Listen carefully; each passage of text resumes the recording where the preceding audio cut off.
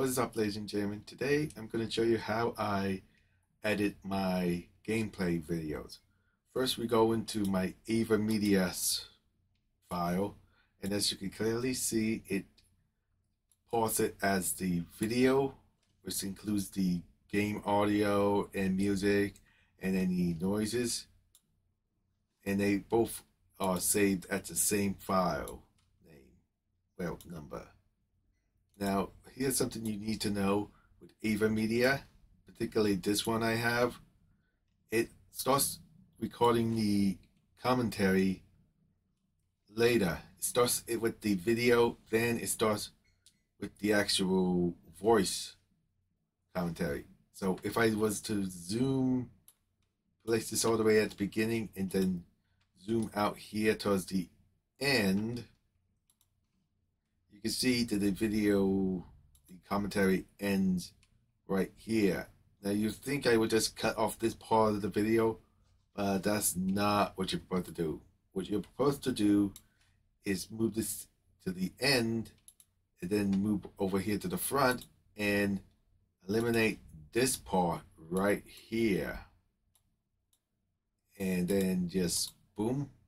Then you drag these two things towards the end at the beginning, and then you can go in and, like, if there's like some place where you're not talking, you cut that part out.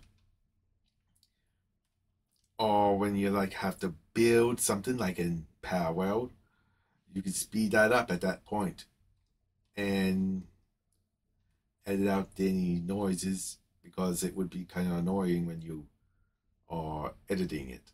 So, and you know how I usually use those overlays, which I sometimes forget. If we go over to here to Pictures, into my AS Pro 11, which stands for Anime Studios Pro 11, and double click that, and we head to the file named Subscribe, we can see all the files of the overlays I made. This is Vanny, Ribbit, Danny, you get the idea, that I can use for my overlays to subscribe. So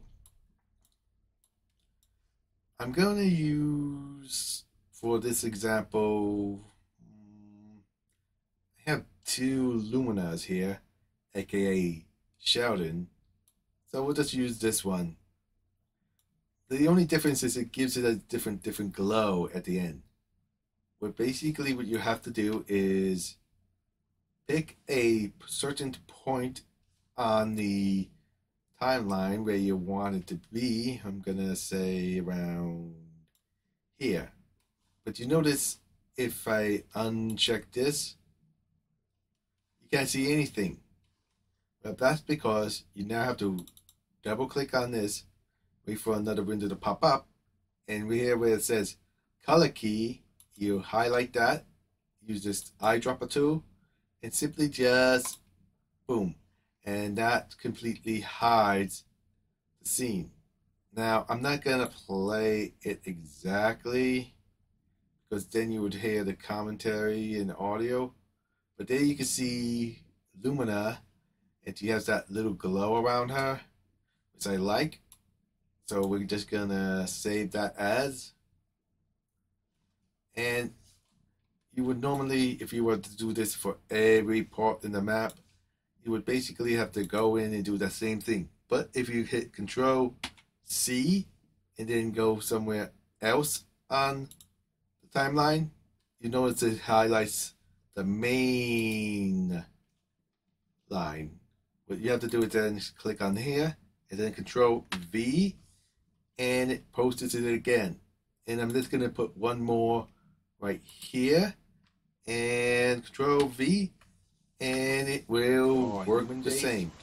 And I just remembered it's gonna be playing the game audio and my commentary at the same time, and we don't want that for this demonstration.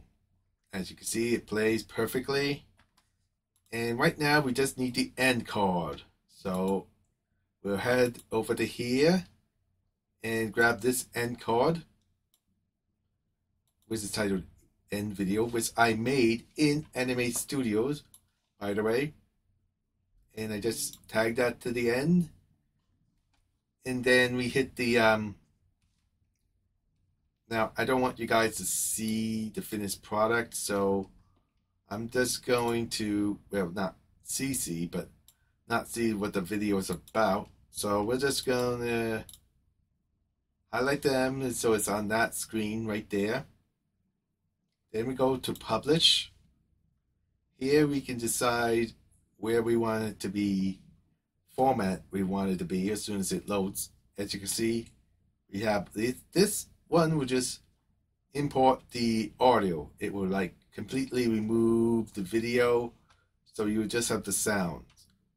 I leave it on this, and if I want it to be the highest quality it can be, I set it to the highest max level.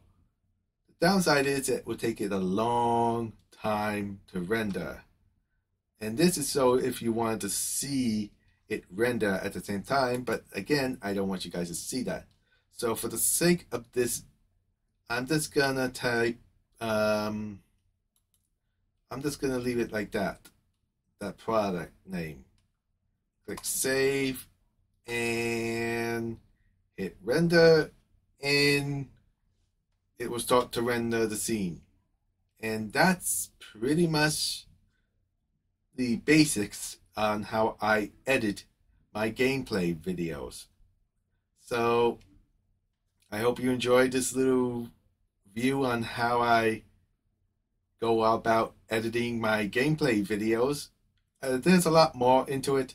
Like if I die a lot of times, I would put like a death counter up, or if I have to get a certain amount of keys or something like that, I might put an overlay I make on that. But that's a little bit more work. So, and if I want to like post a video every day, I have to make some cuts. That's why the Nintendo Direct wasn't on the exact same day it came out, because I had to make those shots of my character Edge showcasing his reactions to the video, so, and I have to mash it up to the video itself. But that's it for now. There's a lot of work going into editing. Don't think like it's just record and post, because there's a lot more work into it than you think. Like if there's like certain pauses, you have to edit that out and stuff. But anyway, thank you for watching. If you like this behind the scenes, give it a like, share this video with friends, and tell me what you think. And until the next one, this is Edge signing off.